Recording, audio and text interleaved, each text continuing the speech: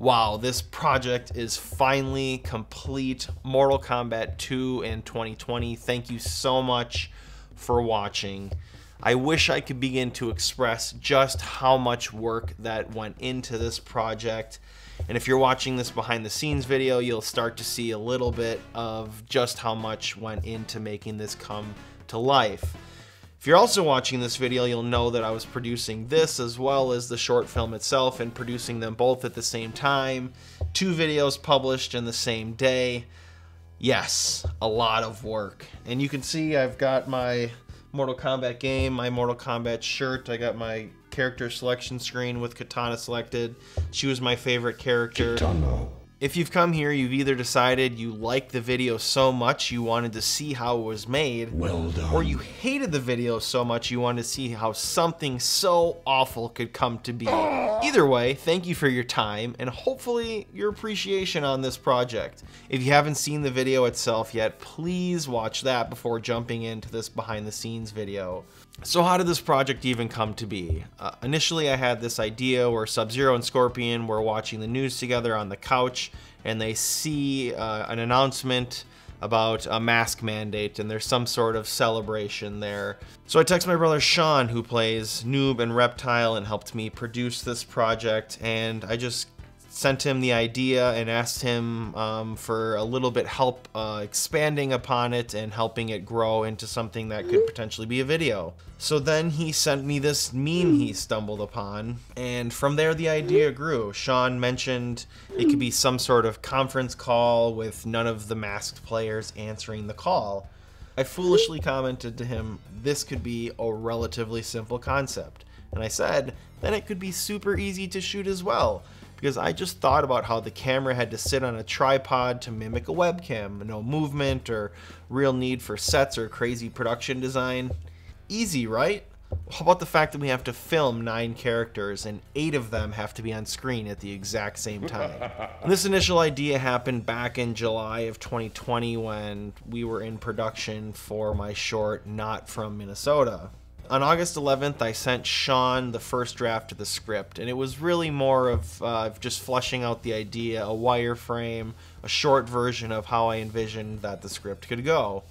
Most importantly, the script had no ending. I had no idea how to end it at this point. Then, after some feedback from Sean on a possible ending involving Johnny Cage showing up clearly sick and symptomatic, he thought we could end the video with some sort of fail music.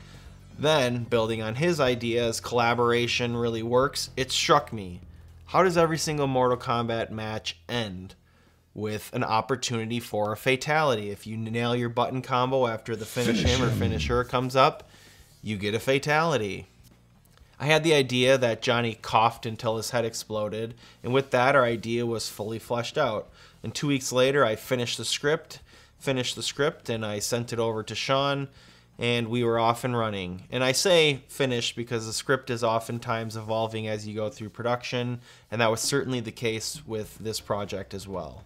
Then it was time to figure out how to execute this concept, which is really where my strength lies. Producing, problem solving, let's go. First up, who's gonna play these characters? Sean and I can obviously be in the mix, and even play all the masked ninjas based on the fact that the early Mortal Kombat games took the same ninja sprites and did simple color swaps with them. So even one of us could have played all the ninjas, but I wanted to add some variety into the mix and not have all 3 of our main characters played by the same person. So I enlisted Sean and then my friend Mitch, both seen from my Not From Minnesota video, and myself to play these roles of ninjas. So now on to the hard part, finding a Katana, Jade, and Melina.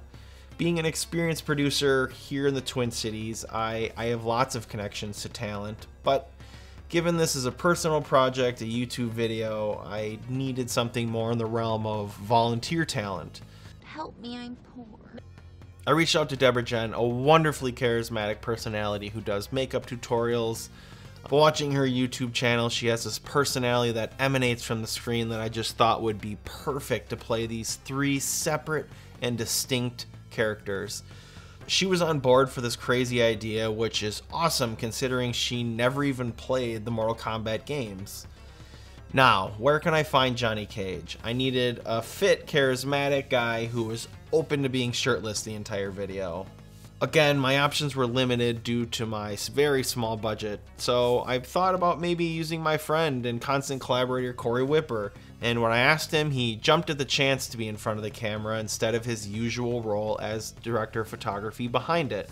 With Noob and Smoke playing such small parts, Sean and I decided to fill these roles, and with Deborah on board, we have a full cast. Excellent. Now, costumes. The problem is, with this game specifically being Mortal Kombat 2, I needed costumes that fit this particular game. The Scorpion Sub-Zero Ninja costume wasn't too tough to find online. There are a myriad of possibilities, from perfect replications that were very expensive to just simple, cheap Halloween costumes. The costume I picked had just the fabric mask, which is closer to the way that they look in the in-game footage as opposed to their icons where Sub-Zero and Reptile and Scorpion have the graded masks. And so I really didn't want to again break the bank, so I went with the simpler costume and it turned out pretty well, I think. I only wanted to buy one costume and then change the color in post, just like the color swaps of the sprites in the actual game itself. From my research on the games, I found that Ed Boon and the team used the yellow Scorpion suit and then they swapped the colors to green, blue, and gray. But I wanted to consult with Corey, who is an expert colorist, which color, blue or yellow, would be easiest to swap in post-production. So he recommended the blue suit because it was a further departure from skin tones. So I bought the Sub-Zero costume and we went with that. For Johnny Cage, because he's shirtless and I didn't really want to have to buy the pants, we just filmed him from the waist up. To finish the ensemble, I bought some black Nike sweatbands from Dick's Sporting Goods, and then we just used painter's tape to fill out the blue in the wristbands. For our ladies, the search for a game-specific costume was a perilous task to say the least. All the Katana, Jade, Melina costumes I came across were either not correct to Mortal Kombat 2, super slutty, or one costume that looked right but had this really shiny sheen material that wasn't really going to show well on camera. Pathetic. I searched for hours and hours on the internet for a Mortal Kombat 2 specific costume, and I really couldn't find anything. And this shiny Melina costume that I found had pretty generic sizes, which could run the risk of not fitting Deborah. So I settled on the idea of finding a local costume designer who could make the exact costume from the game and one that would fit Deborah's exact measurements. I commissioned local costume designer Christina Frost in September of 2020. Just like our Sub-Zero costume, instead of designing 3 separate ninja costumes in the different colors, I just had her make the Katana costume and then I would swap the colors in post. So moving forward, on to production.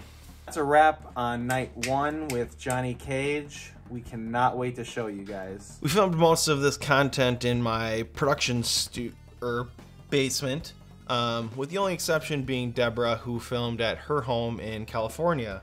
The first person I filmed with was none other than Johnny Cage, or my friend Corey. So we worked to create a nice looking lighting setup because after all, Johnny Cage is a Hollywood star. In contrast to that good lighting, my wife used some makeup to put bags under Johnny's eyes. I'm also going to give Corey a ton of credit. He's not the biggest Mortal Kombat fan, but he did a ton of research on Johnny Cage to really dig into this role and figure out the nuances of this egotistical, bigger-than-life personality. And what I mentioned before about the script being a work in progress, filming with Corey is a great example of that. He was the one who came up with the idea of saying "sup losers" as a greeting and really demeaning his peers, as opposed to the more generic greeting that I had wrote. Sup losers? There's several other tweaks to the script and other ideas that Corey brought to the table, like Johnny Cage watching himself flex his pec muscles instead of listening to the meeting. Go back and watch that if you missed that. But I believe that that type of collaboration really empowers the talent, and as a director, you want to make sure that they're comfortable in front of the camera and that you're allowing them to explore the character in ways that can help enhance the script. In addition to filming his lines, we of course had to tee up the head explosion for my VFX artist, Cody Rowan. Cody requested that we put tracking markers on Corey's neckline, as well as shoot a plate or a shot of the background without the talent in the frame. I then moved on to film with Mitch, who plays Scorpion, and Sean, who plays Reptile and Noob Saibot. For this one, we filmed, again, if you guessed it, in my basement, but I used different camera angles and lighting setups to make the spaces feel different. With Mitch, I underlit him because Scorpion is supposed to be an undead ninja specter, and so this lighting setup made him look a bit more sinister. Mitch also played around with the lines in the script quite a bit and turned Scorpion into a bit more of a troublemaker, a class clown, and he really leaned into the idea of Scorpion and Reptile being frat buddies or bros. He added the "your mom" piece when he was listing off the party attendees, which again leans into the personification of this role. For Sean as Reptile, I lit him a bit more traditionally, and I took my Titan tube and I mounted it on the wall behind him and I turned it green for kind of an industrial look. For Noob, he was really the easiest to caption as he only has one line for the entire script in his intro when he says hello, and then he just has reactions throughout the duration of the call. I hadn't put really any thought into how to light this character, but for his lighting, because he's such a silhouetted character, I turned all of the lights off and I just took the Titan tube and I moved it behind Sean's left shoulder and turned it cyan, and this is the look we got. Now Deborah was the real challenge because, again, she lives in California and I am here in Minnesota. What we did was we used her camera light setup that she uses to create her own content. She changed her fabric backdrops to change with each character, and we also changed the angle of the camera, so again, it seemed like each character was in charge of their own setup. Jade, I imagined more of the person in the Zoom call who doesn't really have a great idea how to frame themselves with the camera. Hi YouTube, filming with Deborah Jen right now. Then I directed her on the characters' backstories, with Katana being a princess and Melina having just this grotesque face underneath this mask, and really gave her some ideas of how I thought that their personalities would play out within this film, and Deborah did the rest. I envisioned Jade and Katana kind of as mean girls, with Katana assuming the role more as Regina George and really looking down on Melina. However, I told Deborah to give Melina a little bit more of a trailer trash feel. Kid in the back row of the classroom smoking cigarettes, doesn't care about the meeting or anything going on. Funny but not funny, we actually had to film Deborah's part twice. When we filmed the first time, her mask was loosely fitting and I didn't quite fully recognize from my vantage point on FaceTime just how incorrect it looked. After she sent me the footage, I really was convinced that I couldn't spend all this time and effort on this project and have this glaring issue from 3 characters just staring right at me. Once I showed Sean some of the raw footage from what we filmed, it's one of the first things that he mentioned was how her mask looked wrong. And at that point I knew we had to redo it. So I pinged Deborah and she was on board to give another shot, try and fix the mask, and go again. I'll give it another shot. Give him back another shot. I'm glad I didn't just roll with the mask as is from the first shoot. And that's for 2 reasons. The first one being that the mask didn't meet my standards, and I'm glad that I fought for my vision to make sure that I got this right. And second is because the second time around that we filmed, Deborah was so much more comfortable with not only who each character was, but the actual lines themselves. Win, win, win. Thank you, Deborah, for dealing with me on 2 separate nights of filming. When filming with all of the talent, we started off by talking through the script and me giving notes on their character, certain beats or moments when their character would react in a certain way.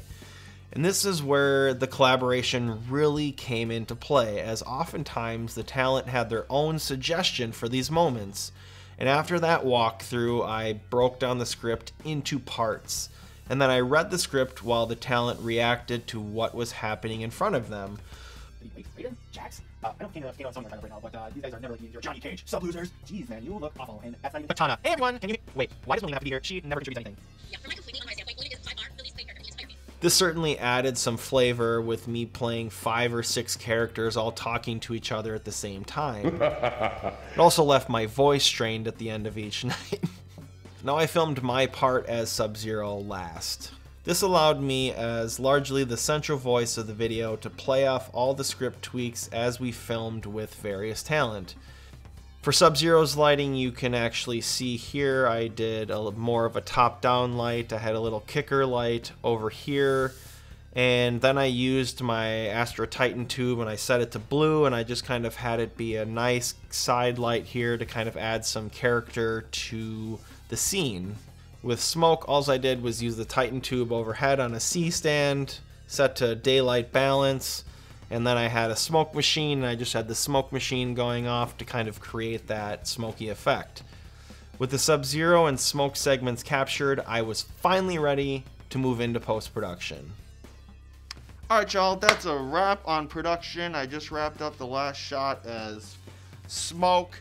So thus concludes the production. Yes, that is a wrap on all of our talent, all of our people in this production. So now it's all in post. I've already been editing the video for quite a long time, but now I finally have all the pieces after I refilmed with Deborah and I captured this little nugget with smoke. But oh, I'm so glad to be done with production. Whew, almost done.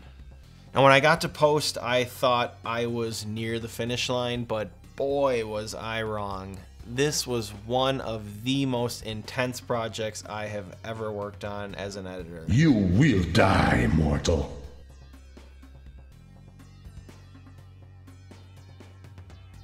Chocolate, marshmallow, Snickers. Oh my gosh, it's so good.